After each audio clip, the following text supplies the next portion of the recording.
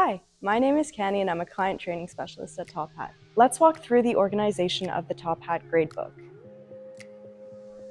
To begin, click on your gradebook and you'll notice that it resembles a spreadsheet.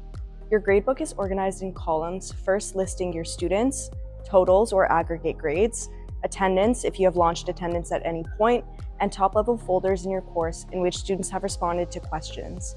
When it comes to attendance, you will be shown an aggregate attendance score.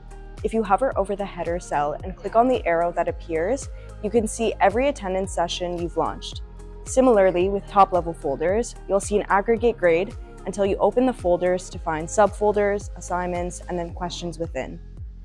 The gradebook is an excellent way to generate actionable insights for yourself and your students. For more info regarding the Top Hat Gradebook, including its various functionalities and how to leverage gradebook data, visit our knowledge base.